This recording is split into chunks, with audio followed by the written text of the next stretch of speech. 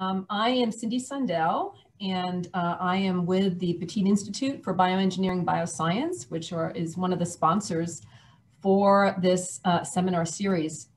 And it is my pleasure to introduce, before I do that, can we go back one slide? Sorry, Christina.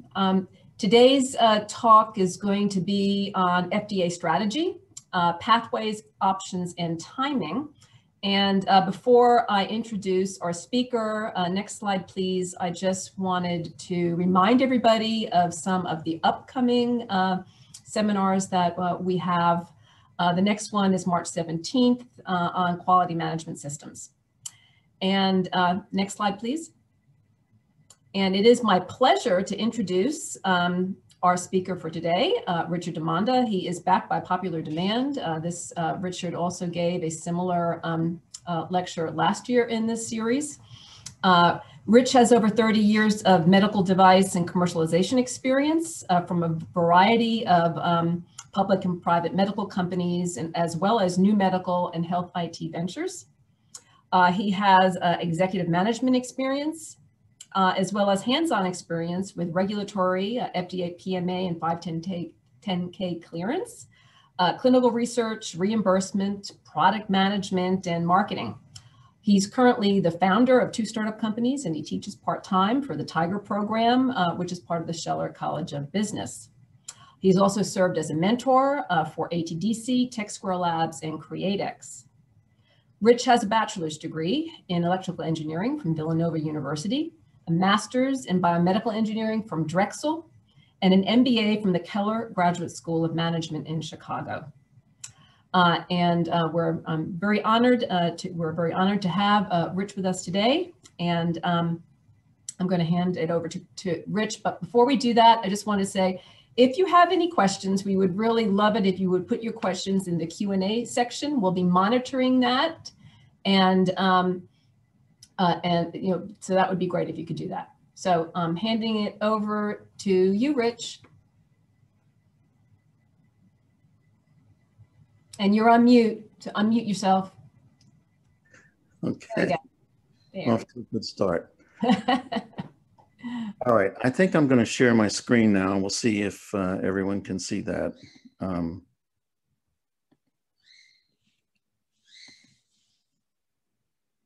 And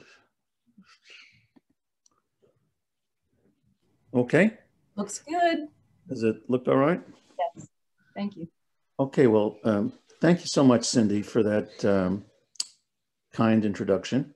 And I'm going to talk to you today primarily about regulatory, but I guess I'd like to start off by mentioning that it's extremely important that you realize regulatory is only one part of making a successful commercialization effort. I'm going to advance to the next slide now here. Oh, one other thing I wanted to mention. Surprisingly, I've worked over my 30+ years in over 18 fields of medicine. And you might think I know a lot about medicine. I don't. The funny thing is, what I realized I have learned over the years is the really important questions to ask to make a successful commercialization effort. So the thing that I'm going to try to begin to teach you today is all the questions to ask, and also to give you a new vocabulary, okay? It'll have to do a lot with regulatory sorts of stuff. And as I was saying, it's pretty important to realize that everything has to mesh and work together. Otherwise, nothing works. And today we're going to focus on regulatory, but I do want to say that for researchers, it's particularly important to be working on what I call the right thing. And the right thing is something that will be able to be successfully commercialized. I've often found that academic inventors can sometimes get very excited when they come up with what they call a platform technology, and a platform technology is something that could be applied to many different applications. The problem with that is it works in favor of the academic incentive reward system, meaning try it for this, publish, try it for that, publish, try it for this, publish. The trouble is you got to pick something to work on and focus on it in order to actually commercialize it and make it available and translate it from, as they say, bench to bedside. So that's one of the things that's important to do if you're in academia and you're inventing something, is to think about focus and prioritization if you have an interest in commercializing something. We're also going to talk heavily today about regulatory and clinical. If I have time, we'll talk a little bit about reimbursement, but the basic talk I've put together that covers the market and understanding the value proposition is in a video series that I'll reference in a minute. So you don't have to take notes today. I would just sort of sit back and take it all in best you can. All right, hang on a second. Yeah, the dollar sign just came up. That's because if the gears aren't lubricated with money, then also not much is going to happen commercially. So I like to kind of simplify what is a very intimidating topic. And I'm going to give you some kind of blunt advice here about why you shouldn't be overwhelmed by it. And I'm going to teach you how to kind of master it pretty quickly, or at least come up with a preliminary regulatory strategy all by yourself. It's not that hard. So one of the main differences between yourself, who might be not so familiar with all this stuff, and a regulatory affairs professional is that, frankly, that person knows how to use the FDA's website. Everything you want to know or need to know is on that website. I'd say close to 80 to 90% of what you need to know is on there. It's very rich with information. The trouble is the website's horrible, and there is no way, unless you get very experienced, you can find anything on there. And so I'm going to teach you how to find stuff without having to use the FDA's search engine. And I'll document how horrible it is in one of my upcoming slides. So what we're going to do today is kind of give you a dummy's guide, what I call. And the first step is to kind of, and I mean this euphemistically, to unlearn kind of something you were taught in school. And that is the goal of figuring out what your regulatory strategy is to plagiarize someone who has done something very similar to you. And as you might have heard this quote, to steal from one person is plagiarism, to steal from many is research. And that's what I'm going to try to teach you how to do, and how to find out what other people have done.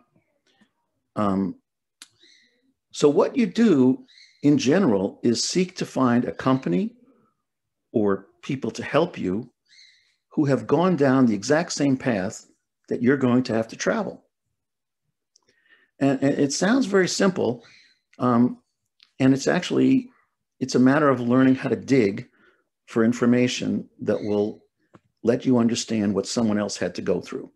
It turns out that if you are working on a certain disease, you are going to have to do what somebody else did who worked on that disease.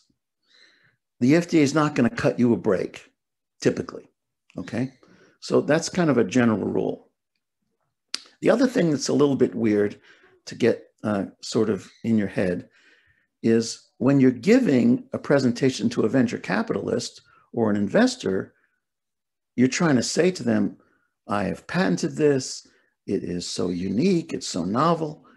Well, you want to do the exact opposite. when it comes to talking with the FDA. You want to be me too.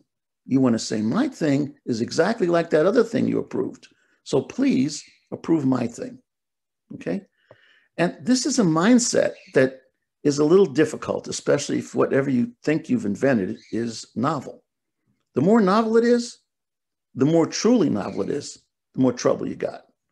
The more you can argue that it's the same as somebody else's, the easier time you're going to have. So, as I was saying earlier, I made a series of 5 modules that are on the Georgia CTSA website. They're a little hard to find, but they're there. And what you can do is you can listen to these little videos. The whole thing takes about 40 minutes, and it covers quite a bit of ground. First, it talks about why you as a researcher should pay attention to some of the things we're talking about today, because it can help you more efficiently direct your research to things that could be useful later. For example, if you invent your own animal study and aren't aware of the animal studies that are done typically for a device or a drug, you're going to have to redo it. So it's a good idea to learn, again, what someone else has done and do that. Secondly, second module is about regulatory. The third is about clinical trials. And the fourth will touch on digital health. We're going to go through those 3 items pretty readily today. I don't know if I'll have time to talk you through the reimbursements, but you can also listen to that. It's only takes about 10 minutes. Okay, so let's begin. Well, there's a very long history associated with drug regulation. And the reason why we have regulations is laws were passed. Why? Bad behavior. It's kind of why we maybe need to pass a law on masks now. You know, people behave badly. And many years ago, you know, people would drive around in wagons and you know, try to sell all kinds of stuff. And I don't know, these may just be some joke slides, okay? I don't know if any of this is real, especially this one here from the Soda Pop Board of America, where they're encouraging children to drink Coca-Cola earlier.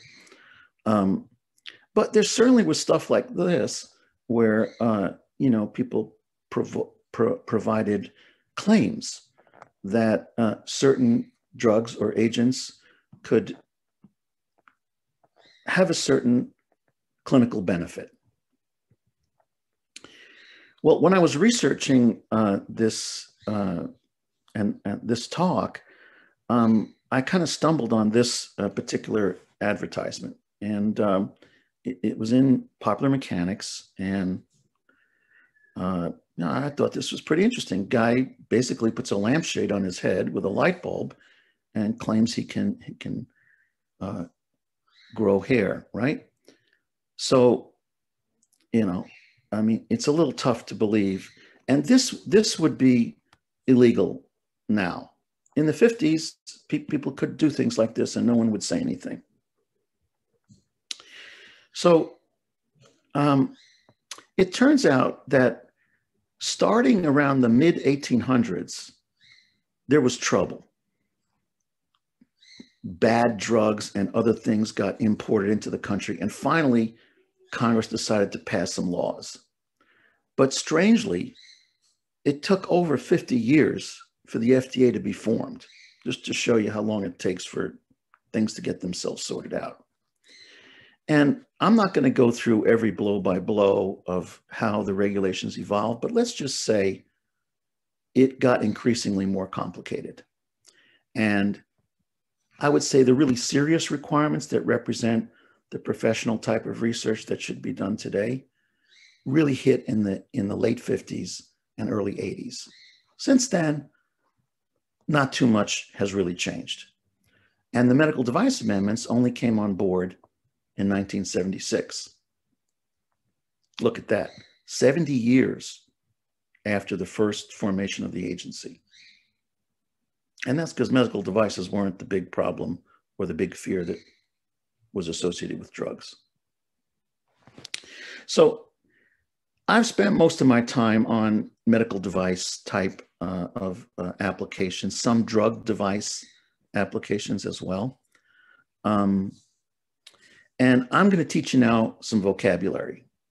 And once you know this vocabulary, you'll be able to converse and impress people at cocktail parties, even though we don't have cocktail parties anymore. Maybe someday soon we'll have them again. So medical devices are classified into actually 4 different areas now. The first one is my favorite one. It's class 1. And that's for pretty simple devices that are unlikely to hurt somebody or are well understood, like, you know, sutures and scalpels and simple simple medical devices. The only thing you have to do if your device is a class 1 device is send a letter to FDA that you're forming a medical company and create a quality management system. That's it. There's no interaction required with the agency. Now, you might get inspected, and therefore you'd better have the quality management system or the good manufacturing practice system put together. And I understand you're going to learn about that at the next session that'll be provided in a couple of weeks. So that's all that's required. Class 2 is more complicated, but the new word for you to learn is the word predicate. If you're in a class 2, your goal to stay in class 2, which is less strenuous than class 3, is to find a device that's very similar to yours and claim that as your predicate. And I'm going to talk about what that really means in a minute. Now, it turns out that after 10 years went by, maybe in the early 90s, FDA decided they had classified too many devices into class 2. So they moved them into class 1. So there are many class 2 devices out there that have been moved into class 1. And you need to pay attention and make sure you don't overexert yourself. The nice thing about class 2 is if it's similar enough to another device that's been approved, you might not have to do any clinical work. You might just be able to do bench work.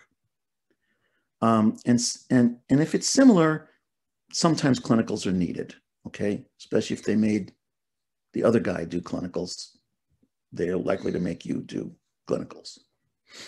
Okay, the third class, which is where I wound up spending the early years of my life, is the most painful class. This is like drugs. It's very serious and it's a lot of work. And it's for things that are totally new. Now, the difference between drugs and devices is that with devices, you usually can do one trial and you're done.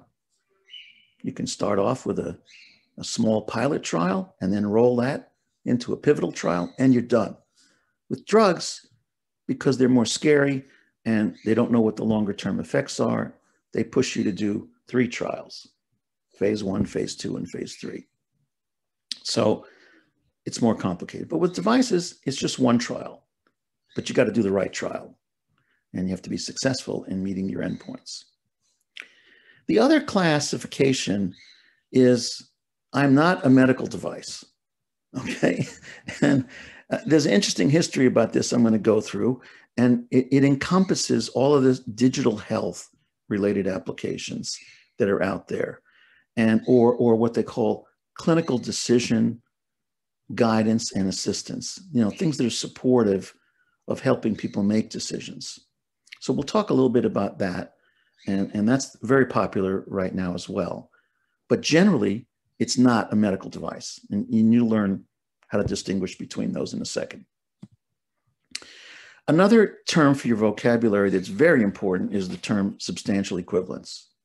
I've used this term many, many times to prove that what I'm doing is similar or nearly identical to something that somebody else has done. And here's the definition of it, okay? And when you try to locate a predicate for a class 2 device, you want to find a device that is both been used for a very similar indication or a similar application medically, and it has similar technological characteristics, okay? And if the technological characteristics are different, just so long as they don't raise any new scary questions of safety or effectiveness, they may let you slide. It doesn't have to be totally perfect, but generally they're like things that are smack on. The degree to which it might not be smack on is the degree to which you might have to do some animal and clinical work, okay? So predicate, substantial equivalence. Now you got two words you can use to impress people with, okay? You know what they are. There's nothing much else to learn about it. Okay, so what I'm gonna do is take this situation, this particular medical device, and use it. And the reason I got so interested in it is I tracked down that this was not a joke, but was a real guy. And his name was Murky, which I thought was a joke initially because I figured Murky, you know, maybe that's sort of a pun.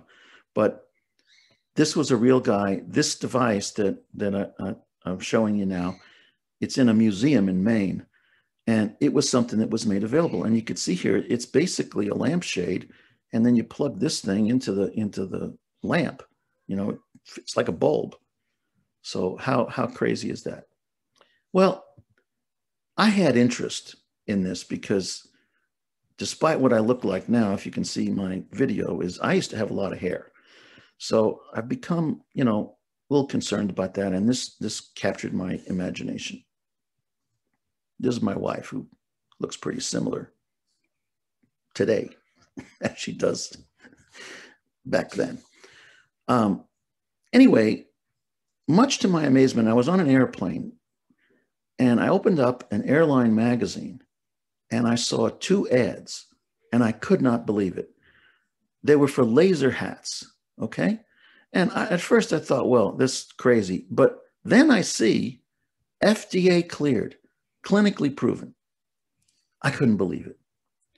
So what I'm going to show you is how I researched everything there is to know about what these companies did to get clearance, because this is how you can figure out what your strategy needs to be.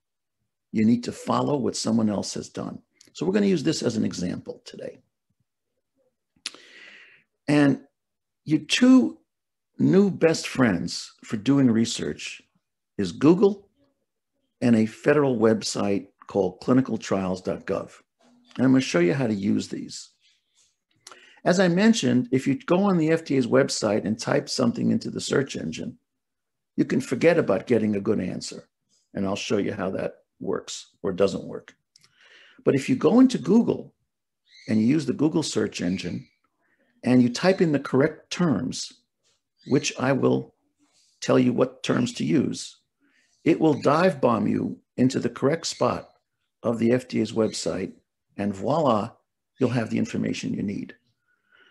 So I'm going to teach you how to do that. The other great site is clinicaltrials.gov. That is probably one of the best things that the federal government ever did, and I'll explain why. So if you take the Google search engine and you type in, which I did up here, you can see, FDA clearance, hair max. I wrote the actual company's name in here.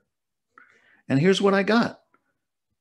I got all these entries. And of course, if you wanted to buy it, you could spend $3,000 or $1,000. If you go on Alibaba, you can buy one for $79. But what's interesting is these kind of entries here that relate to the FDA. And I'm going to show you this one here, the 510K summary.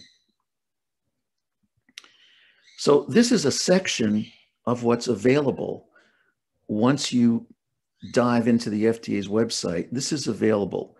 And this product was approved initially in 2011. And you can see here that they did a, they did a randomized double-blind controlled trial. I mean, I'm going to make some comments about this in a minute, but nonetheless, they actually did some work. The useful thing about diving into the summary, which is available publicly and on the internet readily, is you can learn things. For example, one of the things you can learn is who their regulatory person was. So in this case, Charita James was their regulatory consultant. She obviously doesn't work for the company, okay? That's good. You might want to hire that person. Why? They've taken this company down that road and they have a lot of knowledge, okay? Sometimes the 510K submissions and other, the same thing with the PMAs. You're going to be able to find these kind of documents. So now if you click on another one, the pre-market notification, that will actually take you directly inside the FDA's website. So now we're inside the FDA's website, and as you can see here, you can see now, okay, the hair max, they must have at some point, sorry, they must have shifted to this guy. This is the regulatory consultant now. And I actually invited Ed Basile many years ago to come to an educational program. He used to be the head of the FDA's Bureau of Medical Devices, Radiological Health and Medical Devices, okay? So it's very helpful. You can see who the regulatory people were and potentially hire them. Most of the time, they're long past this client and they have no conflict of interest to work with you. Also, you can get, when you type in the name of the company, you can get their 510K number. And I'm going to refer to another thing you can do with that 510K number in a minute. But you also learn what the classification product code is. So all medical devices wind up in some kind of classification code that is 3 letters long. And it's a category of product for which different requirements might pertain. You need to know that. And it'll tell you what you have to do, okay?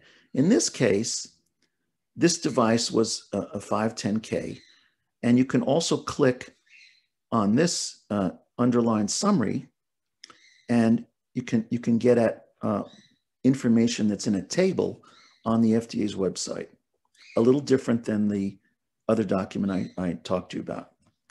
Now, someone asked last time, how do you select a good regulatory affairs consultant? So I thought I'd put together a little slide. Well, one way you do it is what I've been, referring to. Look on the prior submission of a predicate device and see who did it. And what you want to do is find someone who has gone down that path already, exactly, because they're going to know more than just the protocol and kind of generally what to do. So that's what I try to strive to do, is find someone that went down the path. Also, it's great if they went down the path, they will have interacted with the FDA staff in the particular review department. That's important because knowing the quirks and the personality orientation of the reviewers is an asset that a knowledgeable regulatory affairs consultant will have, somebody that's interacted with them already. And let me tell you, there's wildly different people that work in the agency. Some have no knowledge and others have a lot of knowledge. So it's good if you know who you're talking to. I think it's good for a regulatory affairs consultant to have a good science background, but more important is they have to be able to write and edit, because their main job is to help you, who have to really fill everything out, write clearly. The reason for writing clearly is if you write poorly, it'll generate a question. And you do not want questions to come back from the agency. A question requires a response. Every question they ask you, you have to respond to. And until you are the recipient, as I have been, of a 10-page letter from the agency, which took me 3 months to respond to, you know that it's important to write very clearly. So that's the role a regulatory affairs person can help you with is make sure you're writing clearly and make sure you're saying the correct things. The other thing I like to do is when you write your submission, don't assume the reader's an expert. You got to write very simply and clearly. The other thing I like to do is maybe the regulatory affairs person has previously worked for your competitor. Hire them. It doesn't get any better than that. I was working on a product that I invented from the ground up at a company, and a similar product for a similar indication was already cleared. I hired the person who used to work at that company. And let me tell you, they bring with them the submission. It doesn't get any better than having someone who actually knows what the submission was. And I'm going to show you how you can get someone's submission in a second. Okay, similar to regulatory is clinical. How do you hire a CRO? Well, you know what? It's the exact same criteria. In addition, do they know sites that will enroll well? You know, some sites are poor. Sometimes people want to be in a trial, but they enroll very poorly. You want good enrollers. Does the CRO know anything about how to help market the trial to patients or to referring physicians?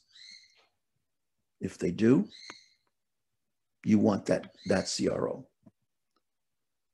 And also, did they take a trial all the way through FDA submission and clearance?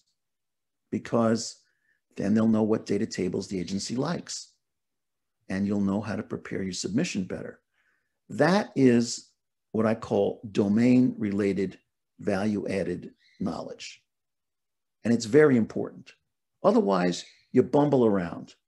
And if you make the wrong data table, the agency will write you back after you make your submission and say, we reviewed this and you need this table. And once they ask you a question when you've made your final submission, it can result in a 60-day delay in getting a response back after you send it in. So very important to use knowledgeable people.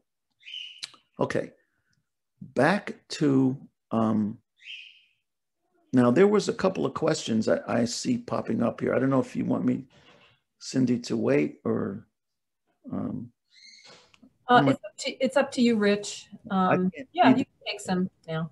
Fortunately, well, wait, maybe I can. Oh my God. Some of them, maybe. All right, I don't think I can. Well, this thing is like somebody wrote a, you know. All right, forget that one. It's like somebody wrote a treatise here. Judd, we'll get to you at the end, Judd. Okay. We'll let you. Okay, now I got to get out of this. Okay, I'm going to just continue. We'll try to get to it at the end. Okay, so back to the tables that are inside the FDA's website that you can dive yourself into. Here's another one. And, you know, like I said, you can click on the summary page. And the other great thing is if you can get, you know, sometimes companies are not that bright and they actually publish what the predicates were. So if you wanted to make a hair growth device, for example, well, this one company, they like, look at this. They listed all these predicate devices. The Raydo and Wonder Brush. I love this, okay? How serious can these things be? Anyway, a good place to find predicates is what did the competitor use for their predicate? You don't have to invent this stuff. The idea with regulatory is not to be creative. Figure out what the other guy did, okay? Now, here's another thing that you can do with Google. If you use the Google search term, FDA clearance for laser hair growth devices. Boom. You get all the FDA clearances listed here. You click on this and you can get all that information that I was just showing you from the hair comb. Now, by contrast, if you type FDA clearance hair max on the FDA's website, you would think it would like zoom right in on that clearance. No, you get 50 crummy entries that leads you nowhere. So again, the website, for whatever reason, has a tremendous amount of valuable information, but you're not going to find it easily unless you sort of use this technique. Now, over time, you'll get more familiar and you'll start to learn how to use the website, but it's not easy to use. And that's one of the big obfuscation issues that I've had with the whole FDA business. Once you learn what things mean, you're an expert. So try to rely on yourself. Another really helpful thing is, depending upon what you're working on, the agency might have published a guidance document, okay?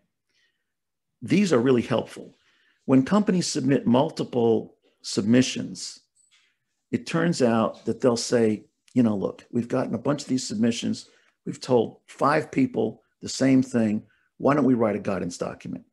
The guidance document is very specific. It tells you what you have to do to get clearance. So if there's a guidance document, you want to search it out. And you can do that on Google using the search engine, FDA guidance document, whatever. Write the topic down and you'll find it. Now, this is one of my favorite things to do. As you might know, FDA submissions can be requested through the Freedom of Information Act, but it's a painful way to get it because usually you have to wait about 2 years before anybody will respond. However, there's a company called FOI Services. And if you take the K number, like let's say you type the K number into this search engine on their website. And I did that for the Hair Max laser comb. For $665, you can get 418 pages of their submission. This is very helpful. Now, I have to qualify this by saying sometimes the company they have the right to white out, or what they call redact, information that's in their submission that they consider to be proprietary. But they can't redact the headings of all the things they did. And they can't legitimately redact a lot of it. So it's very helpful. One time I bought one of these and the people were not very bright. They didn't redact anything. I had everything. The entire quality management test, the validation test, I had everything. This is how you get smart. And this is how you get smart fast, okay? And knowledgeable. So I would urge you to do this, even if it is redacted. The other thing I love about this is it gives you all the correspondence that the company had with the agency. And you can also learn how they were hammering them, like what all their ugly questions were. That can be very helpful to you as well. Okay, let's move on a little bit to clinical study design, which is a very important part of typically your regulatory process. So like, I never liked statistics, even though, I was an electrical engineer and I had to do a lot of math. Statistics, I didn't like it. It never quite rung true with me. And I'm here to tell you, you don't have to know anything about statistics because statisticians are inexpensive to hire. And that's what you do, okay? You hire somebody that really is an expert in the area. So if you're like me and you want to participate in this sort of stuff, you don't necessarily need to worry so much. There are experts to help you and they're very inexpensive. So let's jump back to the Hair Max. I put the words Hair Max into the clinicaltrials.gov website and look what I get. Well, they did 5 studies. And I didn't research these very carefully, but I clicked on the first one, which was pretty comical. They enrolled 33 patients. 9 of them dropped out, which right there should probably declassify it as credible. But it turns out in the end, they, their standard deviation was so high that nothing could be determined from this original study. Now, they did other studies, okay? So I'm not trying to say that, they didn't show something, but I have a lot of doubts about this. When you go into the FDA, the clinicaltrials.gov website, very important information is revealed. In another study, they enrolled 79 people. They claim it was randomized, double-blind. How do you do that with a device that's lighting up? The patient's going to know whether the thing is, anyway. They must have done it somehow. It seems specious to me, but they did it. Now, the other thing that's interesting is to enroll 79 patients, it took them a year. That's pretty ugly. That's pretty poor performance, but it's real. And that's something to sober yourself up with, is how long does it take to do a trial? Look at what someone else did. Now, in this case, they didn't exactly go to Duke, Emory, and UCSF. I don't know who these people are. I mean, they're obviously maybe dermatologists. I don't know. But one of the things I love about this website is you can see who the investigators are, and you can call them. I have my students do this regularly, and you ask them, well, how did the trial go? If we're going to do a similar trial, what would you recommend we do differently? This is how you learn and you get smart. You follow what someone else has done. You learn from their experience. Okay, now I'm going to move on quickly to digital health. So as I'm sure you're aware, the wearables are amazing in this area right now. Everybody's making watches and all sorts of bands and electrodes to monitor this and that. However, there also are a number of disease-based applications, that are attempting to, help maybe sometimes give information, and maybe sometimes trying to engage a patient to make them do their follow-up activities. And then there's another group of things,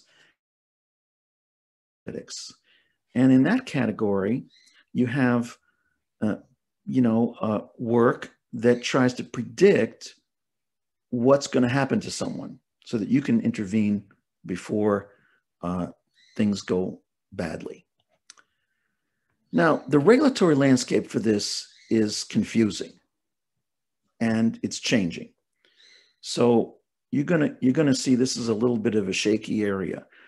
And what happened was, when Joe Biden, in his last days of office under Obama, he pushed forward this 21st Century Cures Act.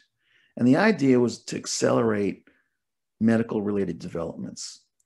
And in that legislation, it forced the agency to write 2 policy papers. And here's the links for those policy papers. If you read those policy papers, you will know as much as anyone about this topic.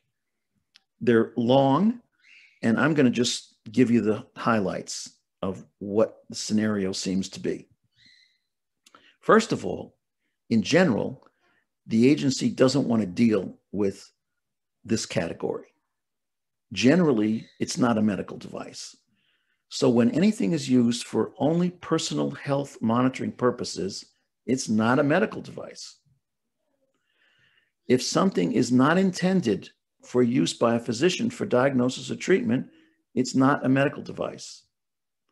And I'm going to show you some interesting situations here where people put that label on their device, even though it's a good, otherwise good device. And there's reasons for that we'll talk about.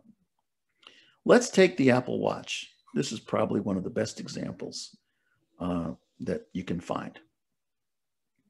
So, by the way, I had an Apple Watch, and it broke. The battery went bad, and I tried to change it myself, thinking I could do it, and I blew it up. And I didn't want to spend another $400 to get an Apple Watch. So I went to Alibaba and I bought 2 really cheap Chinese watches. And it turns out that when I had them on my wrist and it was reading my pulse, one time I took it off and I put it up against a door, a wooden door. It read the same number, okay? So the quality of these different devices are wildly different. Now, Apple has done I would say, almost heroic job, and they got an actual clearance as a Class 2 device for an over-the-counter claim. And what they were able to show was that with their single lead sinus rhythm, they could pick out when somebody was having atrial fibrillation. You know, handy thing. But in their labeling are these qualifications. First, do not take any action without consulting with a healthcare professional. Second, it's not intended to replace traditional diagnosis or provide diagnosis, even though that's what their study proved, that they could do this. And third, which I found most humorous, not intended for people with AF. Now, the only reason I can think that these qualifications were made is some of them might have come from the agency, but I think it was Apple that put these in, because Apple is a very large company and people like to sue very large companies. So I think they didn't want to they didn't want to stick their toe too far into the healthcare waters here. Okay. Now, that doesn't mean other people, unlike Apple, are unwilling to do so. For example, here's another company, AliveCor, and, you know, this company, you put your fingers on 2 spots and it gives you a very good ECG and it can automatically detect 3 arrhythmias. And look at their labeling. Their labeling is very impressive. Intended for use by healthcare professionals, patients with known, or suspected heart conditions.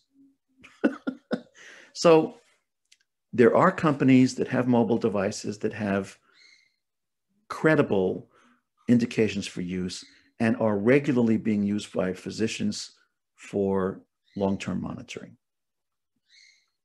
But they had to do a lot of work to get this. It wasn't something that was done with a trivial submission. The last category I want to mention has to do with predictive analytics. And there's many things happening in this space. Obviously, payors, serve a certain population, and they like to understand what kind of risk that population presents to them. And so people are doing algorithms to assess that. Predictive analytics are also used for risk scoring for different diseases based upon certain symptomatology or certain presentations.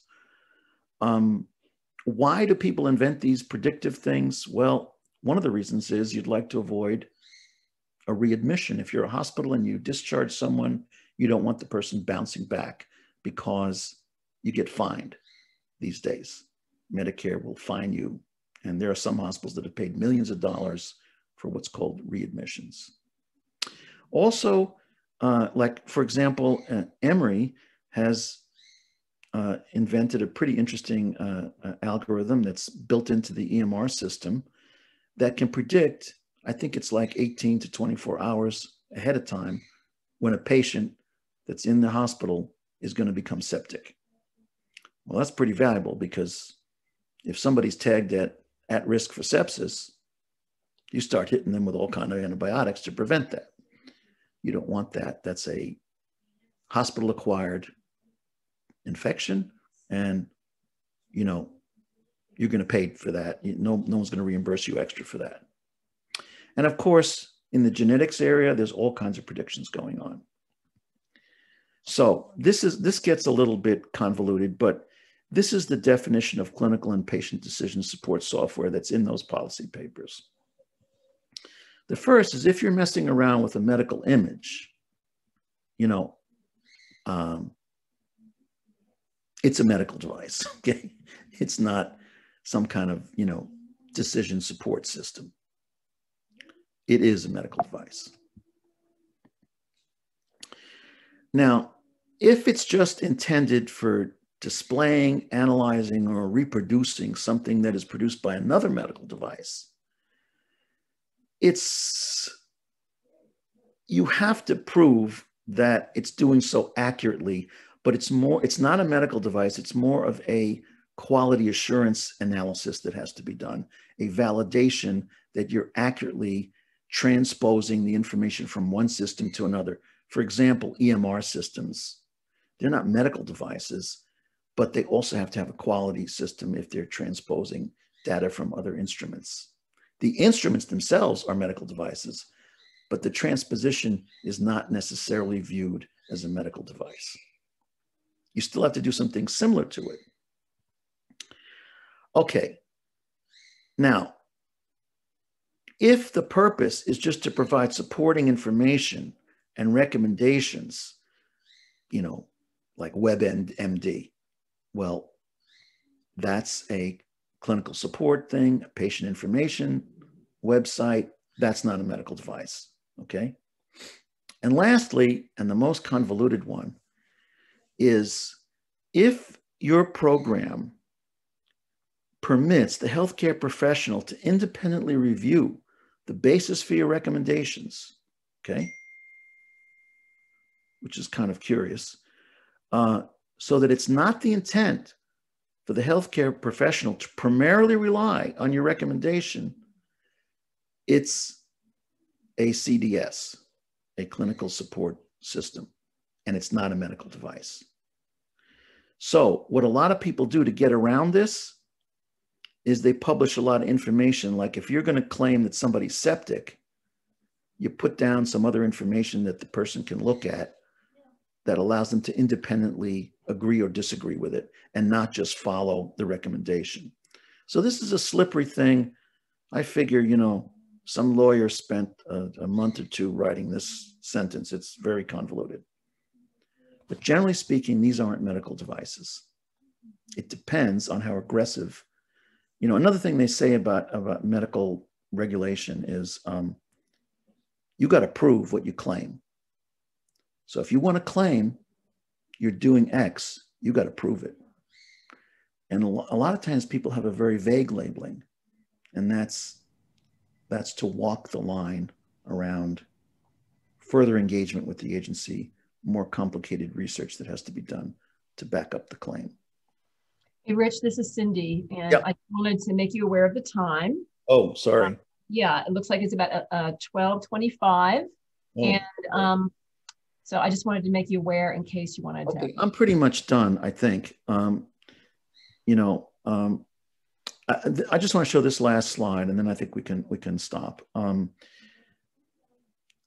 thing is, if you're going to make a CDS product, despite the fact that I've taught you how it's not a medical device, I think you're nuts if you don't treat it somewhat like a medical device, because if people are using it and they in any way rely on it, you're liable. And so I think, for example, you have to validate that the data you've put into your device will work not only at the institution from which you've gathered the data, but will work at another site. So I think if you really want to get into the business of making a predictive analytic, you gotta, I think for liability reasons alone, you need to treat it like a kind of medical device, or at least comply with FDA software quality management system. Okay, so I'm not going to talk about reimbursement. I think we'll stop sharing, and why don't we take some questions? Great. Okay, our first question is from Judd Reddy. Actually, it's a long question. I'm not sure if... Can I see it? Maybe I can read it. under the Q&A. Yeah. Do you see it? Well, where should I look? Down on the bottom of the screen, it says Q&A. You just click on it. Do you see that? Yeah. Okay. So and I help translate this. The goal of this document is to outline FDA's intent to propose exempting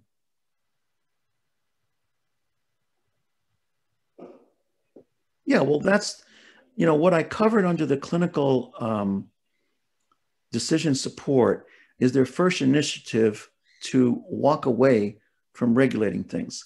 And part of the reason they continue to do this is that things have gone wild. All of the app-related things that have come out, they can't handle it. So if it doesn't look like they're going to hurt you're going to hurt anybody, then you're off the hook. I don't know what Easy Scrub is exactly, so it's a little hard for me to, Judge Reddy's got a lot of questions here, a lot of things. maybe we could deal with it offline somehow, okay? Basically, if you take the process I've used and you can find something similar to your product and figure out your classification code, you can figure out, like if you know what LKB is, all you got to do is type into Google FDA classification code LKB and you'll see the definition of it. Whatever that is, you'll see the definition of it. And you can take it from there. And there's another site called 510K clearances.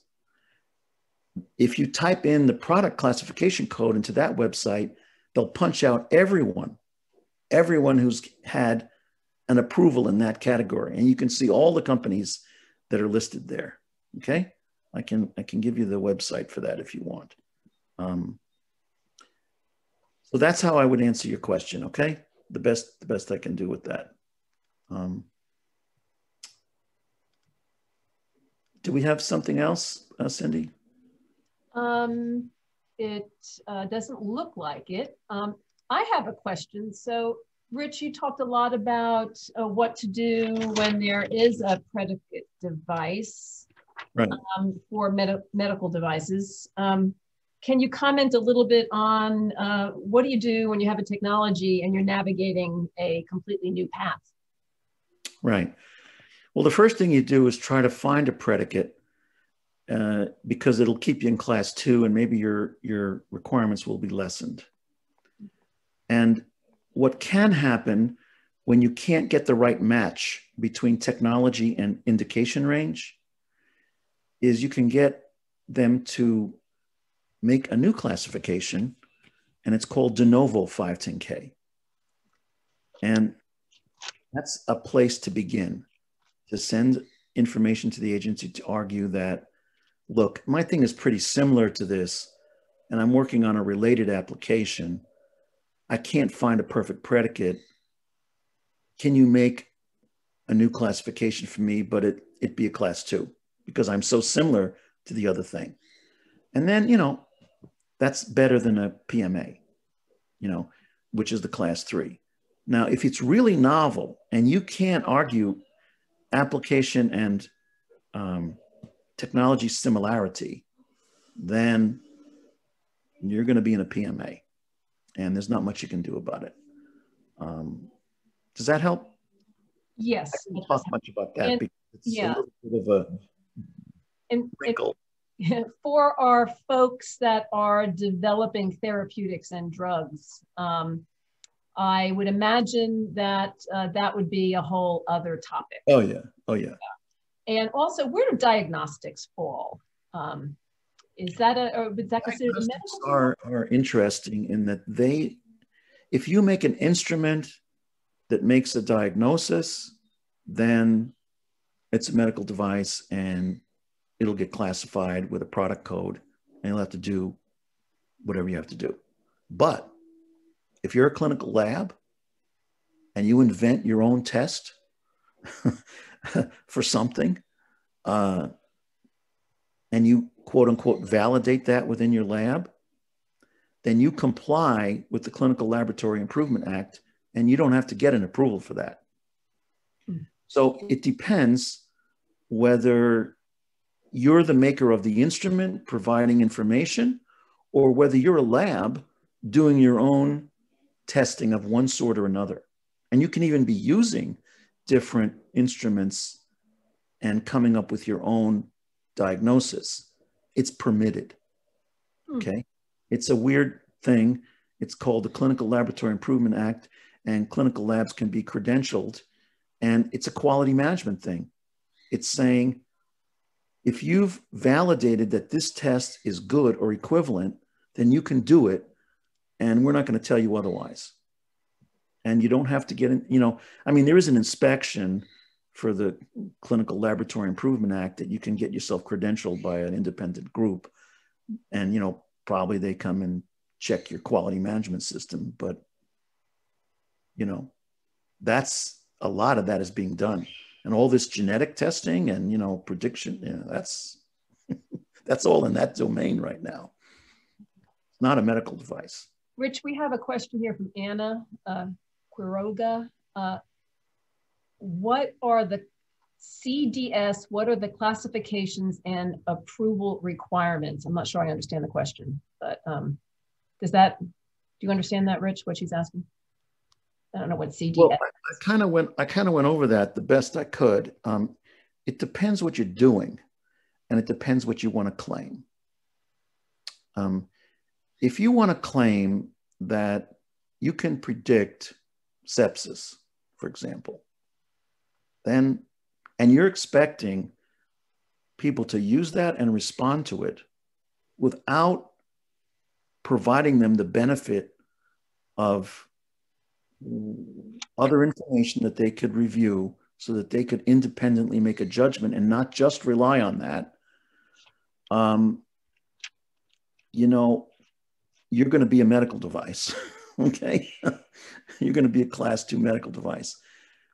But a lot of the way people get around that is to provide information that allows a healthcare professional to not solely rely on what your prediction is indicating. And that's the key differentiator. It's foggy, okay? I mean, I told you that I think a lawyer spent 4 weeks writing that, it's a foggy thing. And it's because the agency doesn't want to get into this. People are inventing, and hospitals have had, when you think about it, right? Hospitals have checklists. They invent their own ways of deciding on this, and the agency didn't want to start regulating that. So that's their way of walking around the issue. The main thing to remember is the way not to get in trouble is be careful what you claim and what you put on your website. If you claim something, you have to have proved it. If you don't do that, you're going to get into trouble for sure. And there's plenty of companies that have gotten into trouble by thinking they didn't have to talk to the agency and making wild claims.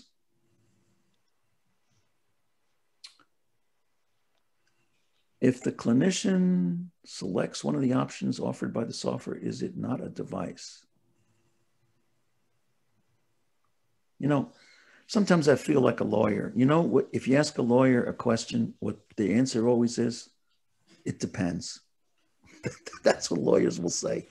So it depends what software the physician was using. I mean, if the software gives them a bunch of options and they just decide to look at all of them and then act on this one, it's not a medical device. If the software only posts this number, then I think, you got a problem. And that's why a lot of software provides augmentative information against, for example, the Emory sepsis system. I did a little work on that some time ago. They'll say, this guy is going to be septic, okay? But they'll also put a lot of other information, trended information about the patient, which typically is what a physician would use to declare somebody's heading for sepsis. So even though they post an answer, They have all this other information available, and they can kind of get around it being a medical device. However, as I've also said, it doesn't matter. For liability reasons, if you're going to commercially offer that software, you had better have a quality system, be able to upgrade the software, be able to prove that, hey, it worked on the Emory patients, but I also did a trial run on your historical data from your hospital, and it worked there also. So, you know, it's not FDA that's the problem. It's our passion for suing people that's the problem, I think, and why it would make someone behave a little bit differently. Hypertension platform for patients. They use a blood pressure monitor. It's already FDA approved. Upload readings, blah, blah, blah. Okay. Not a medical device. Because you're, you know, if they're using an instrument that's already FDA cleared, then all your app is doing is asking them to put it in or connect to it in some way. And I think it's not, you know, it's not a medical device. All right. Well, thank you so much, Rich, for your presentation time today. We really appreciate it. All righty. Take care. Okay. Bye-bye. Bye now.